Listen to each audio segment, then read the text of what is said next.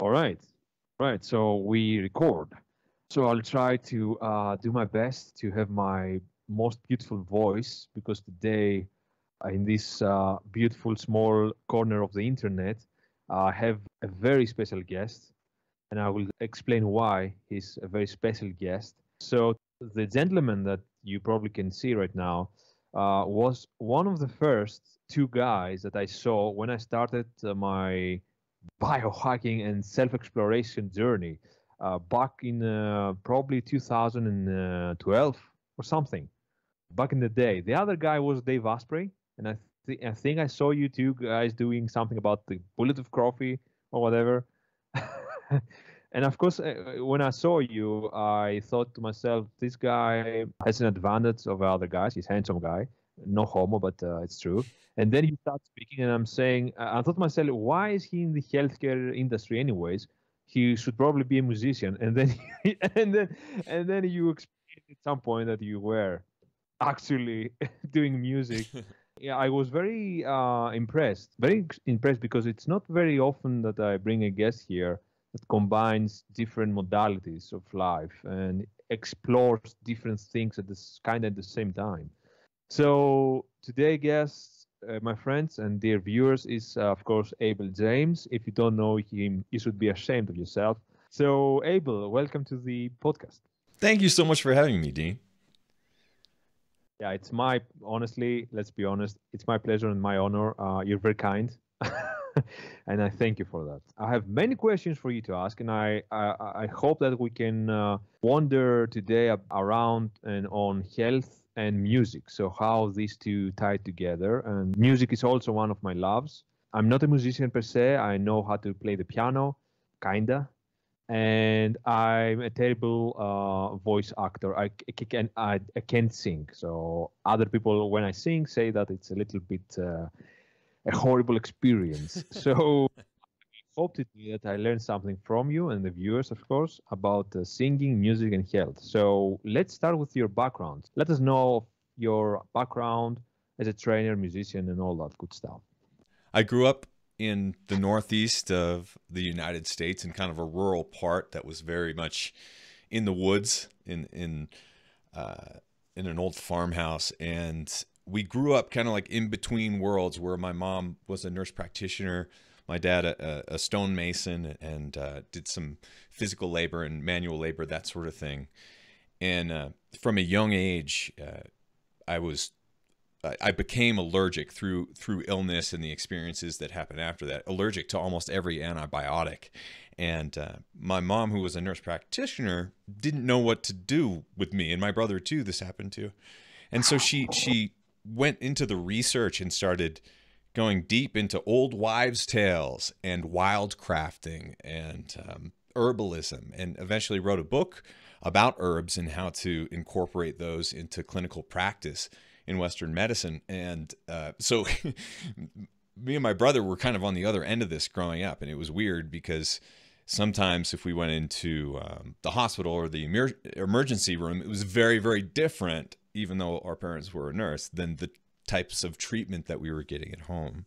And then, of course, when I went to school and college and tried to excel through that, mostly because we were broke and wanted to do it quickly and all of that, when I got my first job, I wanted to prove that that was all wrong and that there was something better out there, especially if you went to the best doctors out there. And so right after college, I got a job in consulting in Washington, D.C. And for the first time, I got great health insurance. And so I tried to use it as much as I could. And the good part of that was that I was going in every 2 weeks and testing my blood and urine. And I kind of learned how to read it and researched the different numbers that we were testing and why those and why this. The bad part was that over the course of the next 18 months, they all got significantly worse by following my doctor's advice. My new doctor was supposed to be the best, and I have this great health insurance and it's all paid for and I'm going in all the time. It's just worse and worse and worse. But here I am in my early 20s dealing with super high triglycerides, high blood pressure, problems with my thyroid.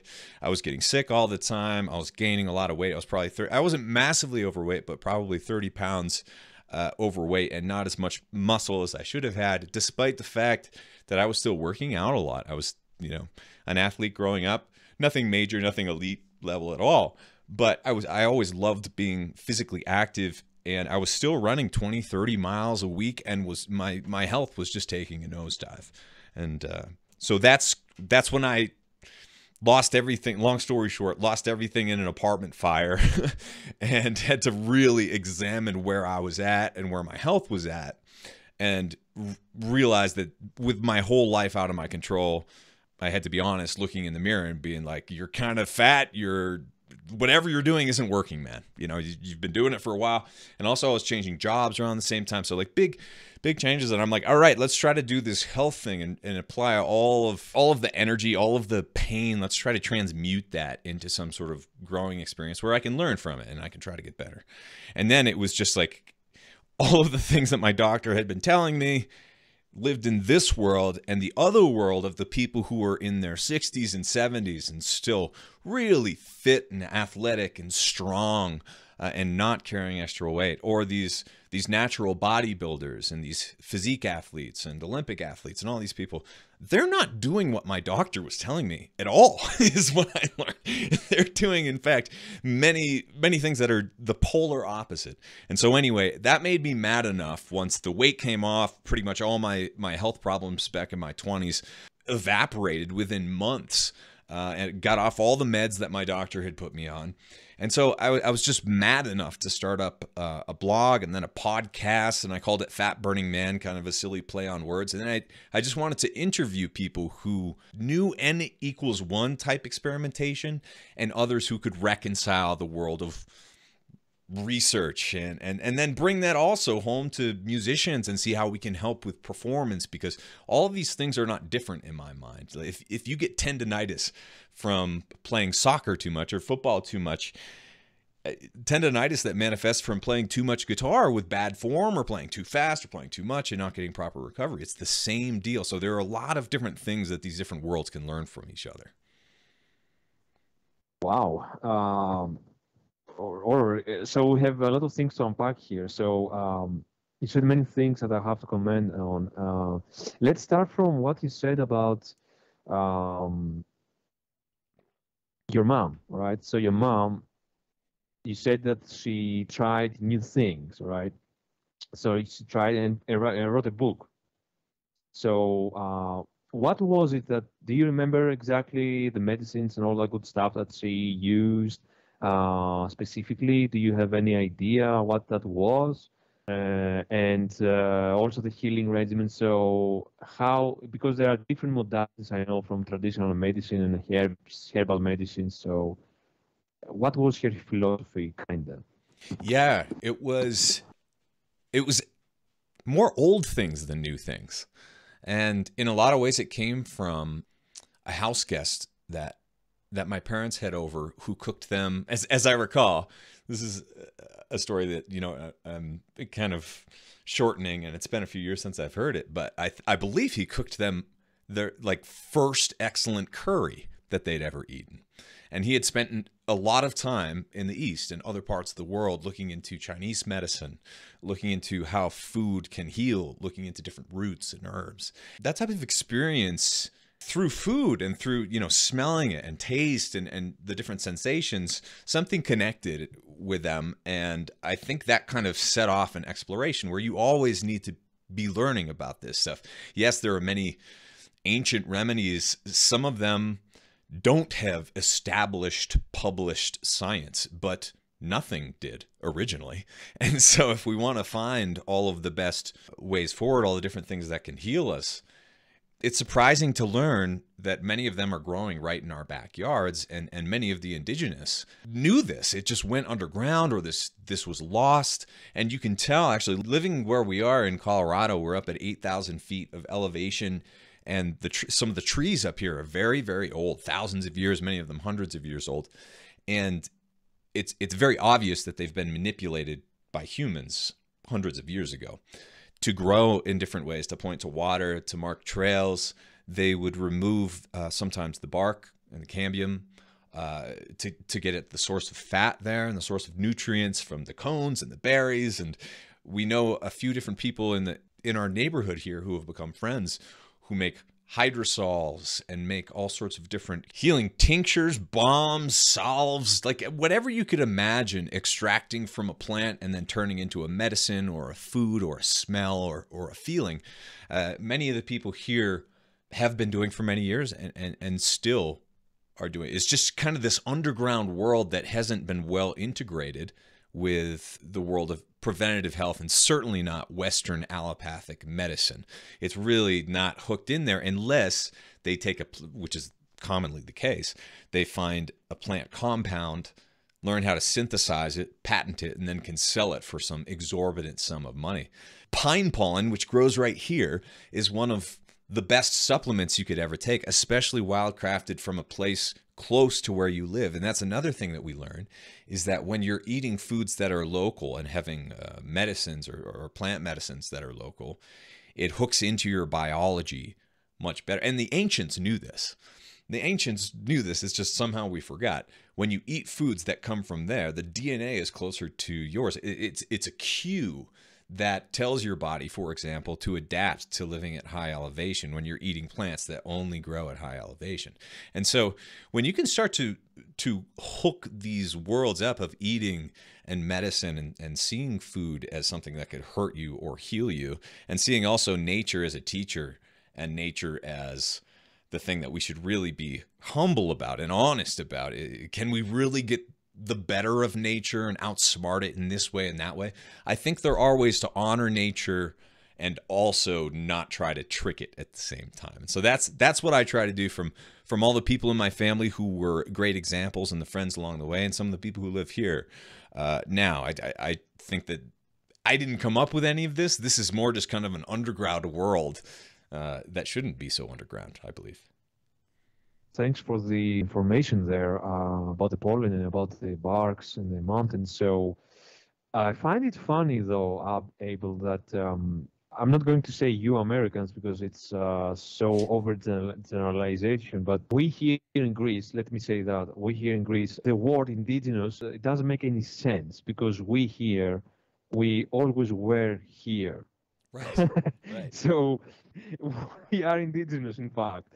For me, for example, my mom is from a mountainous region here in Greece. It's called Epirus. I don't know if you want. Do you know Pyrrhic victory? Pyrrhic victory.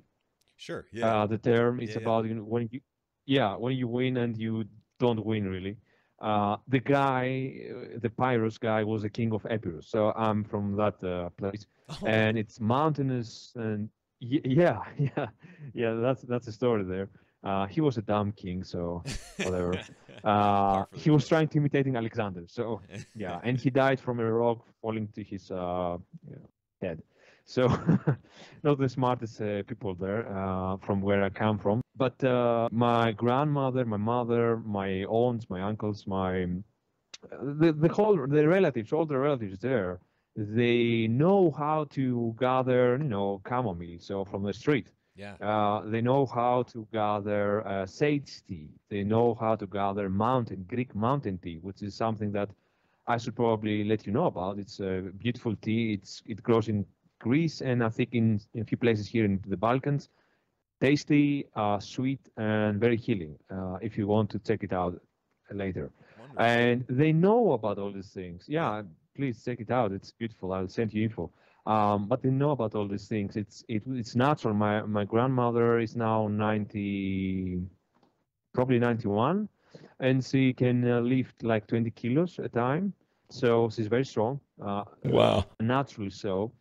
And her mom was, and she still lives and works. She's like 91, 92, and she moves. She's like a regular, she's stronger than my mom at some point. My mom goes there, she's like 60. And my mom has also great genetics, so from that place. And all these ladies back in the day, the generations, her mom, her grandmother, my grandmother, they lived up to 105, 100. Wow. It's crazy. And what they did was basically smell the fresh air. It's up in how many feet? In meters, it's like 1,150 meters up the mountain. Yeah, so that's the altitude. So I guess it's like 4,000 feet. I don't know. three, something Yeah. like that. It's not very high like you guys, but they live poorly, and they lived with a lot of herbs, and they pick the herbs with their own hands. So a foreign thing for all of us city, not Yeah. you, but me, city rats. So and you can feel the difference, Abel.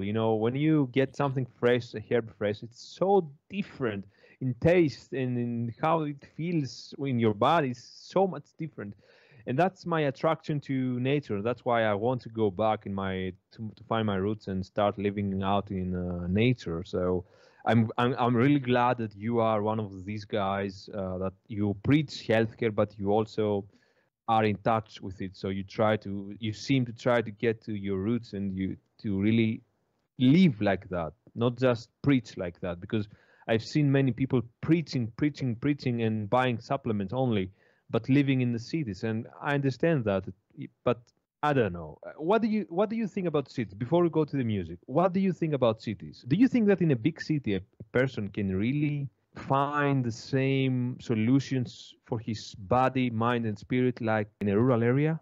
Yeah, that's an excellent question. I think it's possible, but it's probably a lot more difficult, and you have to be in the right spot or the right part of the right city for that to work. And so in our example, I met my wife in Austin, Texas, and that place, when I got there in around 2008, was still felt quite empty, and it felt like nature was a big part of that city. But when we traveled all around North America and flew around the world too, but mostly North America, and tried living in a bunch of different places. And so we left Austin, then we went back to Texas, and by the time we got back and lived there again around 2017, you couldn't recognize the skyline. The people who lived there didn't care about Texas or the culture. A lot of them, they didn't have the accents anymore. And they didn't, like, you might as well be living in Los Angeles or New York. It just didn't, and all of these buildings were suddenly towering over the parks that used to be kind of the main attraction of the city, and the places where people hung out. And instead of families hanging out there and like people going running, there's a big festival over here, and it costs $25. And there's a big festival over here, and it's loud, and there are planes everywhere. And I'm just like, wow, that happened fast. We loved that city, and it felt so different when we came back that we only lived there for about another year. And then we're like, you know what? And this is a big factor. I think it's important that people be honest about it, because it's not always easy. It's never really easy to move from a city to a rural environment, or vice versa. But my wife, Allison, was from California and Arizona originally, in the southern part of the U.S. And so very warm compared to where I came from in New Hampshire, which was, long winter, not very much sun, lots of snow and ice. And I'm just like, well, I don't know how much she's gonna like this winter thing, and especially elevation and all that.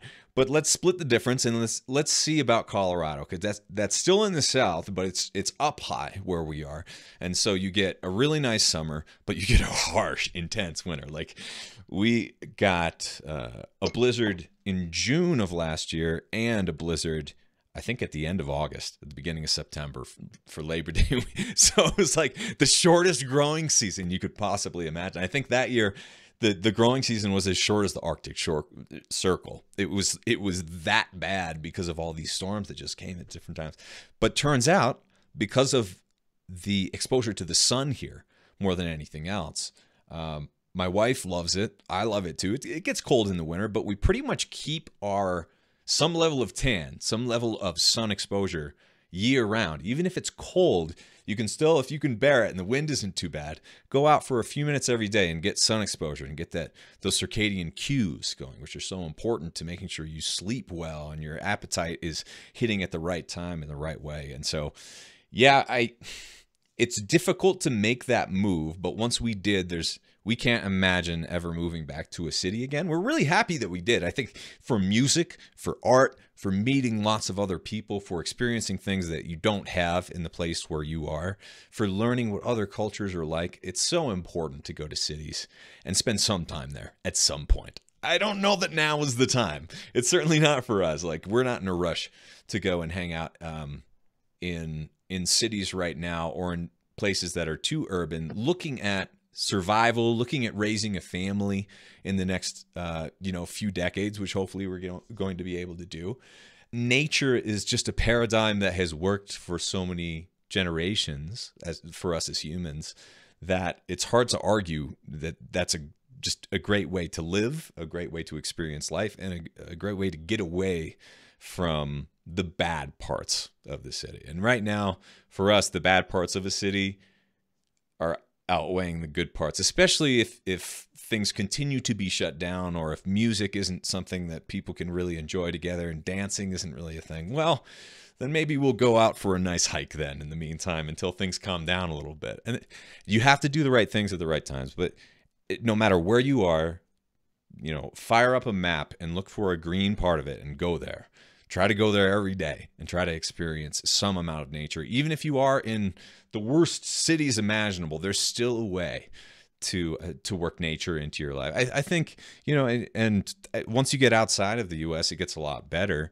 Visiting Thailand and some other place like Indonesia, Japan, of course, which I haven't been to, but having nature built into the house, having rocks around, and just beautiful stones as part of the architecture is something that we have in some places here. Some cities and communities kind of have that. Some communities have a greenhouse instead of a pool at every house. Some, instead of being built on a golf course, they're built around farms, like where we live now. And so there are always choices that you can make to get that get you a little closer to where you want to be. But you have to make sacrifices to get there, for sure. Yeah, it's a very interesting subject, because, like you said, I was listening carefully at everything you said, and more or less I'm at the same page with you. So first of all, let me address the finding green in the cities. For example, I'm in Athens. I'm in the capital of Greece. As it happens, I've chosen to live in the northern suburbs, so I made that choice here, which is, let's say, it's a more affluent area of the city, because the city center is really unbearable here. It's horrific. So I don't know, have you been in Greece ever? I haven't. No, I would really like to. Oh, damn. I've spent quite a bit of time Yes. in Europe, but not Greece yet. Oh, come on. Okay, so when you come, let me know to send you a few places to go with your wife. Absolutely. Even when you have your own personal jet line, you can hire an air pilot, because I don't know if it's possible to travel with all these things. But I find here at parks, for example, I go to exercise every few days, and I go to the park. I never exercise here at home, although I have the equipment. So I have the rack, I have the kettlebells, I have everything. But I feel when I go to the park, Abel, I look at the sky, because here in Europe, something that most Americans don't understand, especially city Americans, is that we don't have tall buildings really. So most European cities do not have very huge skyscrapers, and that it's very uncommon, unless you go to the center of London or something. Right. And that's that. And center of Barcelona, a couple of skyscrapers, and that's that. So everything else is more or less, Europe is very ancient. So we have ancient buildings mixed with neoclassic buildings and with modern buildings. But most of them, thankfully, are really not that tall. So especially with Greece, we're blessed here. I think that you would love the place. We have a lot of sun. Athens and southern Greece, lots of sun. So when I go outside, I put my feet on the grass, on the dirt, and I have my olive trees around at the park. We have olive trees, we have other things. A small park, but it does the work. I also get my shirt off, so I do my sun exposure that way, and I really enjoy, man. I can say to you and to my viewers and to everyone listening that it changed the whole game for me. So I put on a lot of muscle the last year.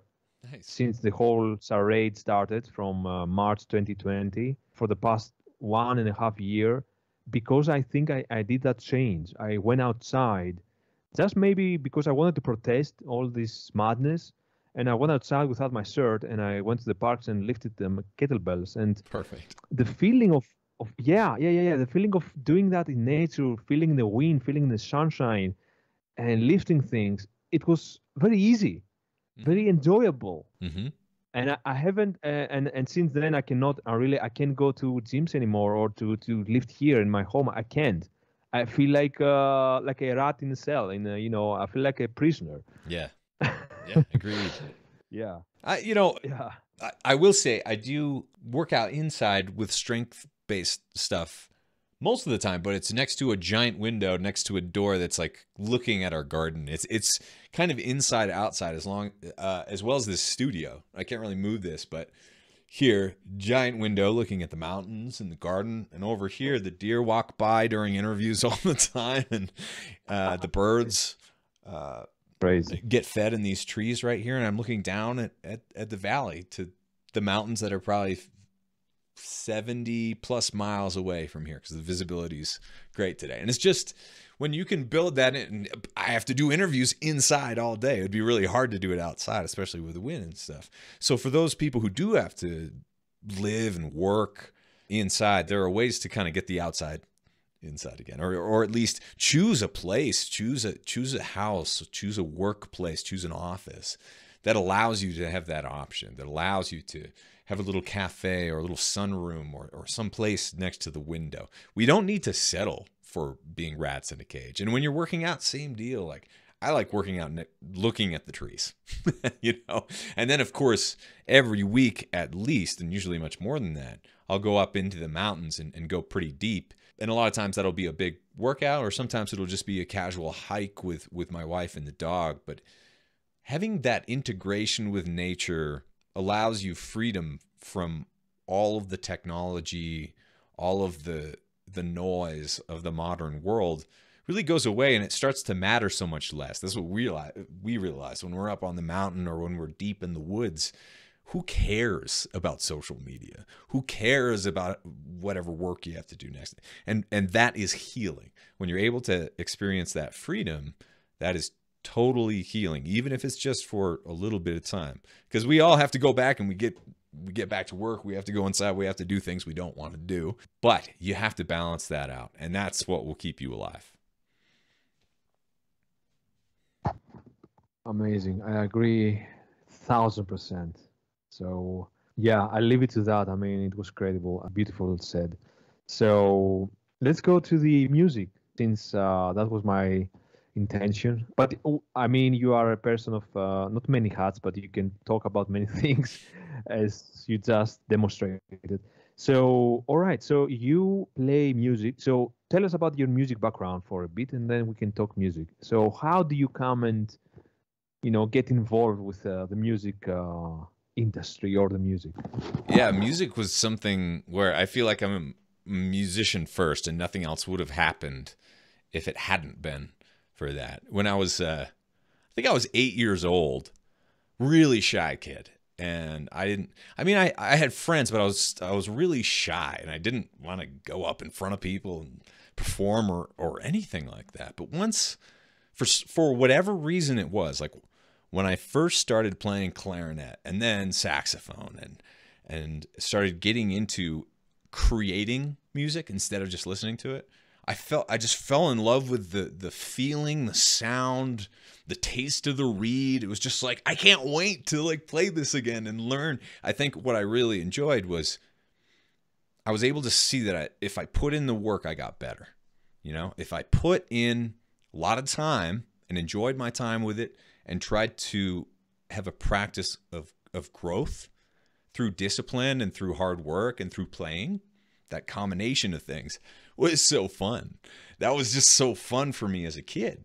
And so eventually, like at 8 years old, my a music teacher in the area like brought me out, and we played at a bunch of local diners, and I would play these old Dixieland songs on the clarinet and the saxophone, and I wore a bow tie. And so that kind of became my connection point to my family during family functions. You know, I'd start playing Christmas music for people and then with people. And over the course of doing this for a few years, my dad learned how to play the banjo in his 50s after we left the house, and my mom learned how to play the acoustic stand-up bass.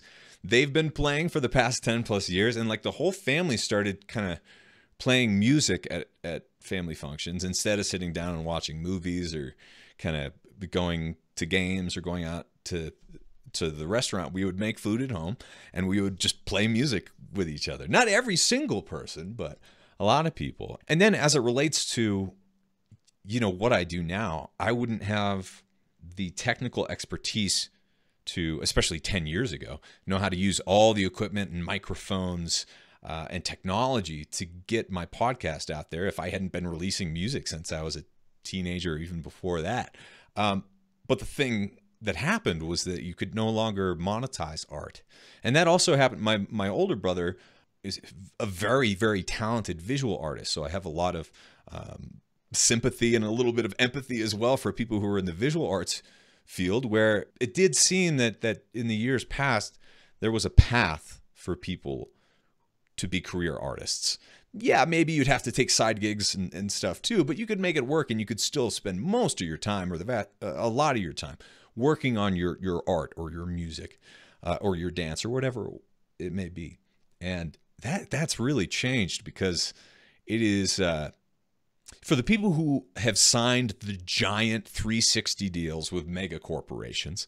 For those people, yeah, they can probably make a living, but you'd be surprised to learn that like even the giant celebrities don't do as well as most people would expect. The people who are putting lots of music out there tend not to be that well compensated. And that's kind of true in a lot of the artistic fields. So I think it's extremely important to bounce back and forth between whatever your craft might be and whatever kind of the hobby might be. And those can flip back and forth. For me, I started health as the hobby. Music was the profession. I was playing 300 plus shows a year. And yeah, I was taking side gigs, doing research and writing and doing other stuff too. But the music has always been a piece that teaches me about other things. And I didn't make that up. You know, that's kind of built into a lot of the major philosophical traditions where you learn from one thing, everything. And so I think that music, fitness, health, anything that's a craft, anything that you can build and get better at is a great use of your time and energy, and it's going to teach you about everything else in your life if you let it, if you really work on it. You don't just coast, you don't just hit that plateau and then play the same song for the rest of your life. No, you have to keep going. Yeah, agree. The progress is paramount. And I was basically having the same conversation yesterday afternoon with my brother. He was a little bit down, you know, a little bit not depressed, but you know, he had his blues, his winter blues. And I was telling him that you know, I think that your problem right now is that you don't have some progress, so you don't have something to build on. And that was right, probably, because yeah, that was his main problem.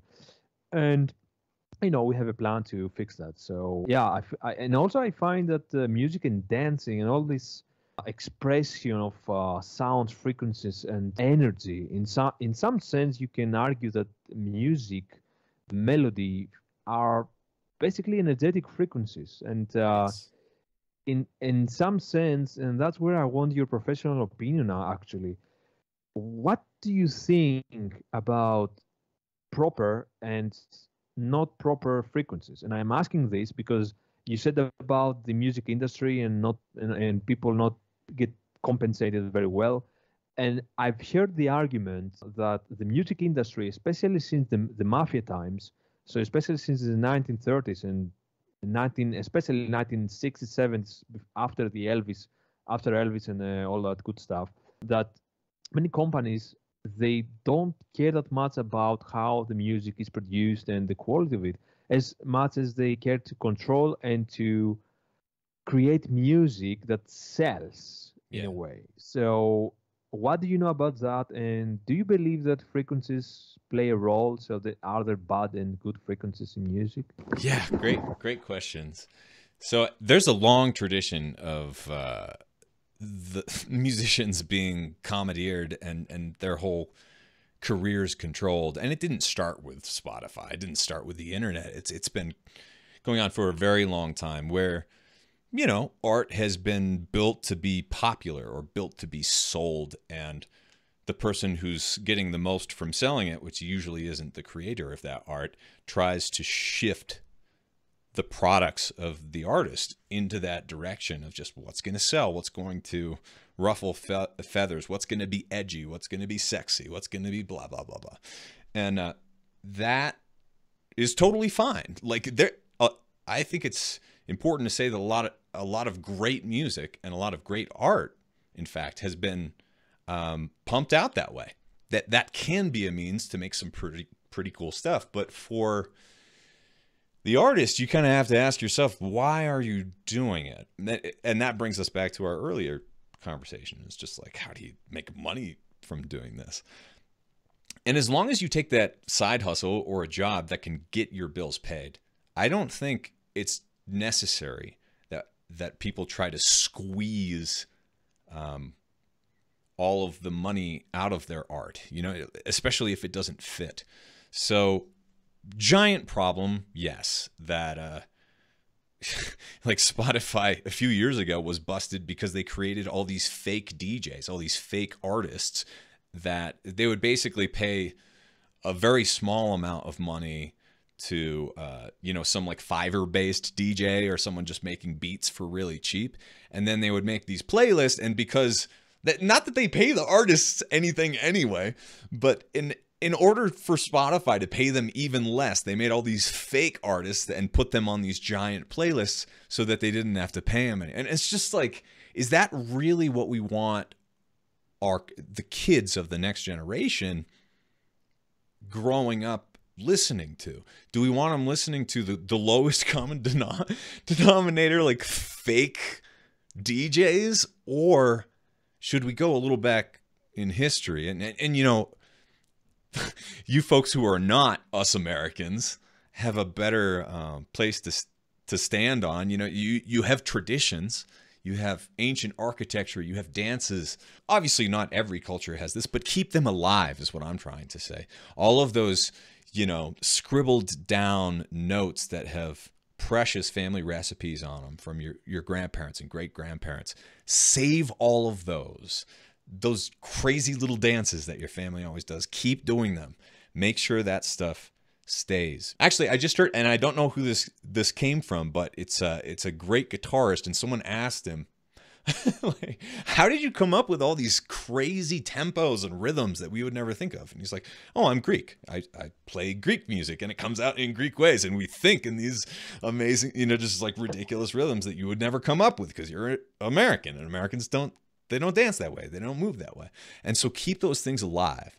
And then, you know, from kind of on the other side of that, to keep growing, like, I don't know how to process Greek rhythms and Greek dances, but I would love to learn. And when you go, and that's one of the reasons to travel. And if you can't do it in person, then listen to the music, eat the food, go to a local, go to a restaurant that, you know, kind of artificially creates the atmosphere of that culture. Whether it's yours or a different one you want to learn from. That's so important. So anyway, yeah, music has been very commandeered. So have movies. So has the internet, all of media. So it's up to you to kind of regulate your diet of good shit. Whether it's food, whether it's music or media, there are amazing movies out there. We watch them all the time and rewatch them all the time. Same thing with food, same thing with music. Like, some of my favorite musicians were born in the 60s or 40s. They've been dead for 50 plus years. Who cares? It's still great stuff. You could listen to that record, that album. You could look at that painting for the rest of your life and still be inspired or not get it, or get something different from it by listening to it a few years later. So keep that in mind. It's up to all of us to, as much as I love to complain about how bad things are, that's not an original idea. They are terrible, whether it's all of that media. So it's up to us to pick out the good stuff, try to bring it back, keep the old traditions alive, the good ones anyway, that are worth carrying on. And the second part of your question, as far as frequencies go, I think is a really, really interesting one, because we know for a fact that sound frequencies help or hurt our physiology. We've known this for thousands of years. There's a reason that in churches and in temples that music, singing, dance, smells, almost all of the senses all the time are built into these experiences. In the modern world, we've tried to segment everything, and if there's not published research that says 666 hertz is the best one to tune A's to, then obviously it's all hogwash or whatever. And it's like, I think okay, so when you actually study music, which I did as an undergrad, and I got really into the science of psychoacoustics and how different frequencies affect us. Maybe I'll explain using a strange phenomenon of like subsonic frequencies below 20 hertz. You cannot hear them as a human. Some animals can. Elephants, whales, and even we're understanding some birds can communicate great distances at almost with no delay, because it goes so much more quickly through the ground or water, using infrasound to communicate, to use language. We just don't hear it and we don't get it, but we are affected by it big time. So much so that there are stories of infrasound. These low frequency sound waves can be generated by high winds funneling through the mountains sometimes, or funneling through cities, funneling through artificial or even natural places. And so it can make this kind of deep hum that you feel, but you don't hear. And so there have been a lot of stories of hikers in particular places where the mountains are kind of set up in certain ways and the wind comes through at certain times, where in the middle of the night, even though it's like negative 20 degrees, people will take off all their clothes, run outside of their tents, just like howling with madness, and then die from exposure. And they believe it's to get away from these deeply unsettling frequencies that are only arising because the wind is coming through in that particular way at that time. And that shows up in nature with communication, with hurting us through these various bizarre things, and a lot of strange phenomena, including ghosts in some circumstances, including like seeing orbs. And I believe in a lot of woo stuff, but some of this can be explained by the way that your eye vibrates according to certain frequencies. So if there is that strange house and the strange, it's like these creaky kind of wheezing old houses with a woo upstairs, always seem to be the ones with the ghosts. Not always, but I do think that's a really interesting phenomenon, that our psychology is affected by the physiology that's affected by the frequencies that we can't perceive with our ears. But there's a lot more to hearing than just our ears. Wow, I didn't expect that at all. Wow, makes sense. That about the house and about the guys getting mad and all the people. It reminds me a few stories from my mother and my father. So they were telling me stories about their villages. There were always places, some specific spots that everybody, the grandmas and the grandfathers, were telling that there were, witches there and there were ghosts there. So don't go there, children. And I was always, fascinated, because my father was telling me that, and my father is, a rational person, let's say. He doesn't believe in who, like I do in some cases. He's a very, rational, logical being. But he told me that, a few places really were weird. So you felt weird. And he told me also that the wind and the noises were also very weird. Yeah. And probably it has something to do with what you said.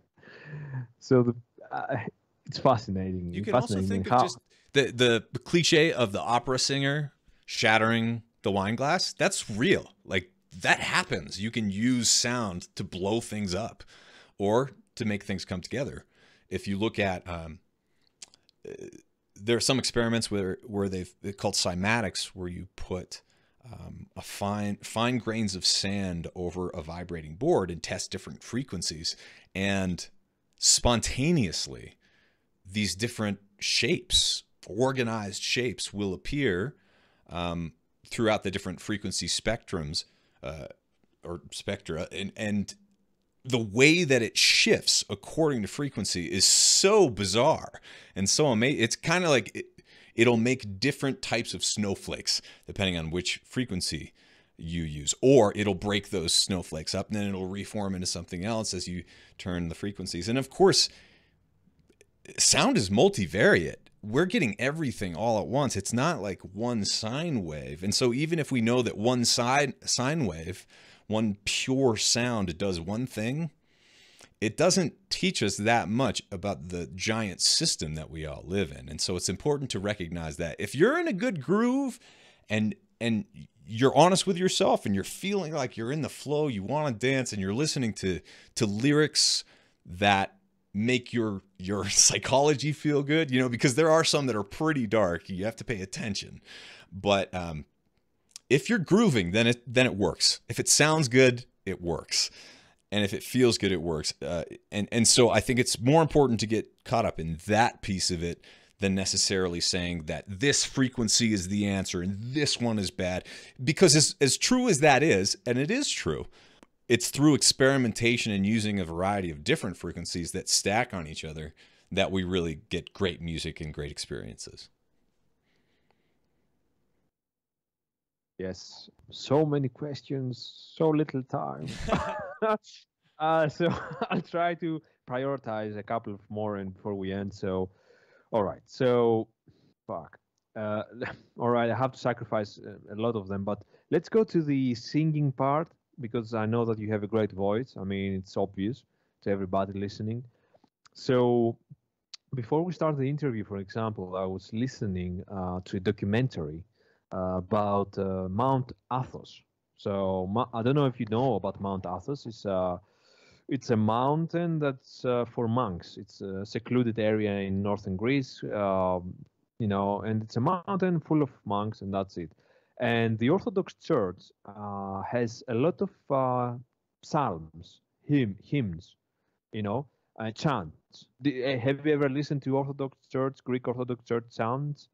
Only a little bit, yeah. And I have a couple of great books that take sounds from different parts of the world, but only a little bit. So yeah, I'll have to look into it after this. Yeah, I can send you a few. That's very good. So it's the feeling because when I was younger, I was going, of course, to the church with my parents and all that stuff.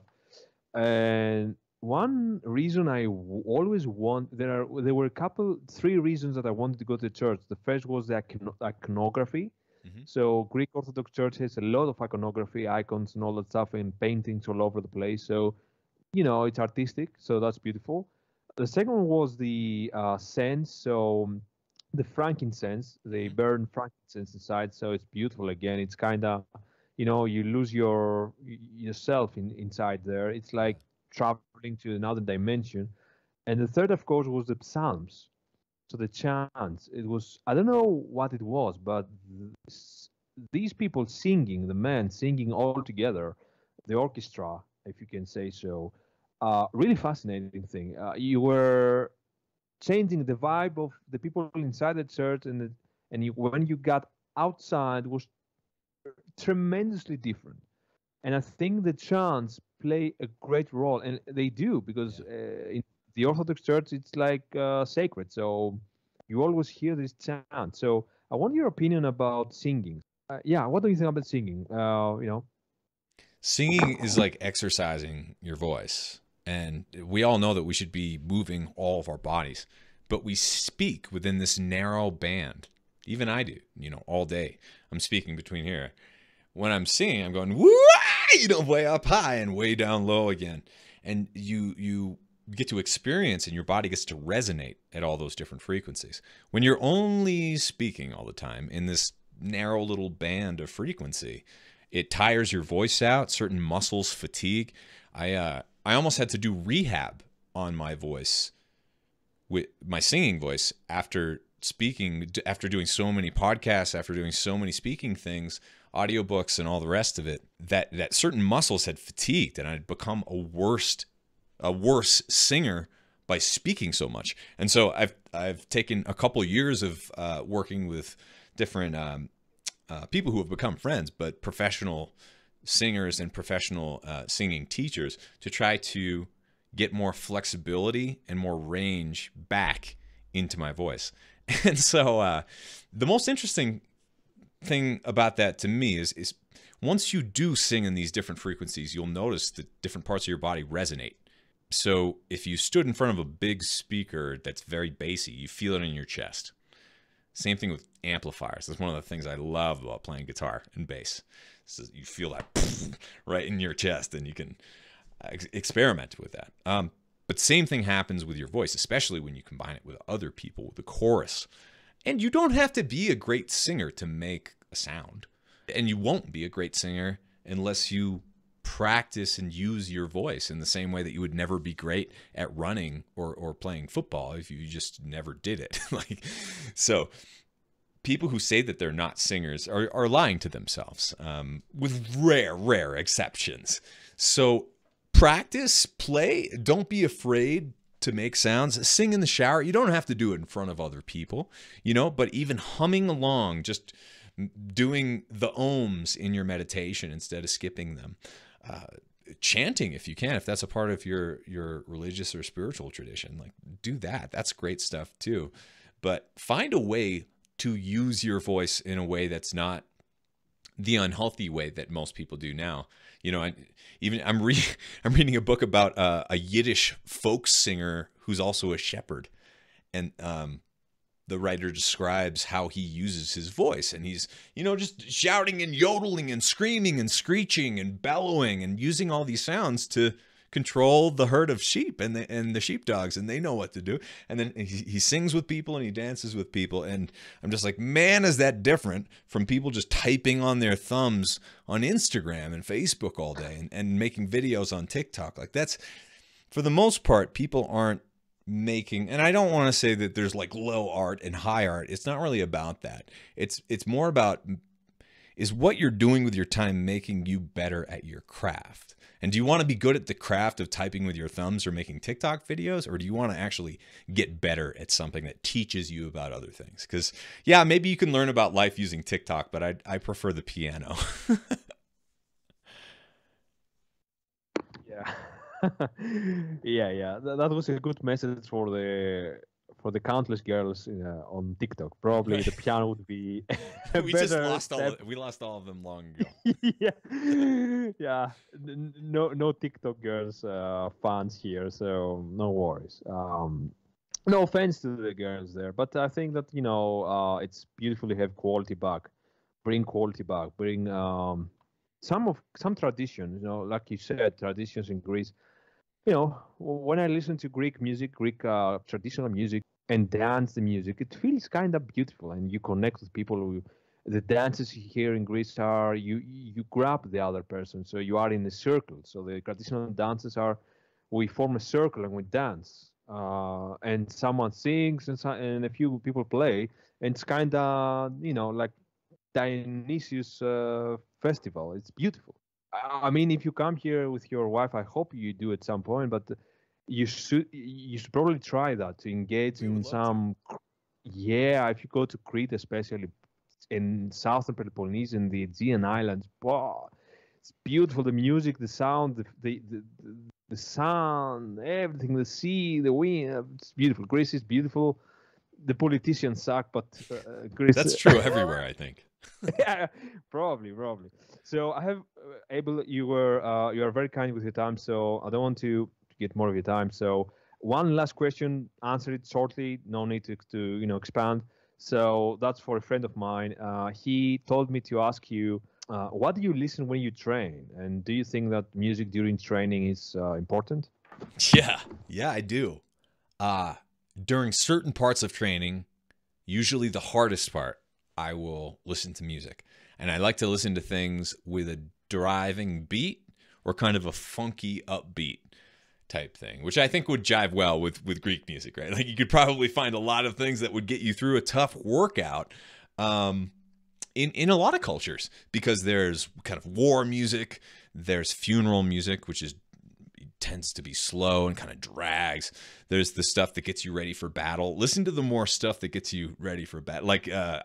I I don't know if Dragon Force is big over there, but maybe they are. There's like speed metal that I don't really like that kind of music, but if I really need to get something hard done, I'll put on some shred guitar and listen to that. Wow, he will be so pleased to hear that. So we have the same philosophy, you know, the same thing, war music, and I personally hear to Cretan music. There is some specific. I can send you the files. You will probably find them beautiful. Yeah, very upbeat and traditional, you know, manly. And so I have to unfortunately to end this chat. I really enjoyed that chat with you because. You have your way to, you know, make it relaxing. So I don't know what it is, but probably your soothing voice, and that's why I have probably to practice my own voice after your advice. So I will listen to your advice and I will start singing when I shower. So I hope the neighbors don't call the police on me. Yeah, I'm so terrible now. But I'll do that. So, Abel, I will ask you where, of course, can people find you? Yeah. You can find our health-based work all at fatburningman.com, and that's where my podcast lives, video podcast, and we've got a lot of real food-based recipes there. And then abeljames.com, A-B-E-L, James.com is where you find... all of the wackier poetry and music and virtual reality tours and other things like that. So that's the wacky abeljames.com. And then Fat Burning Man, name of the podcast. You can find us hopefully around the internet there, but always at fatburningman.com. Yeah, that's another conversation altogether. The hopefully, I know some things about your situation, so I hope you are there still because you are a positive force. So I hope the best, man. And please, if you can, stay for 30 seconds after we stop the recording. So for the viewers, for the people, thanks for listening to us. And to James, to Abel. So go to Abel. Subscribe, go check his fringes stuff.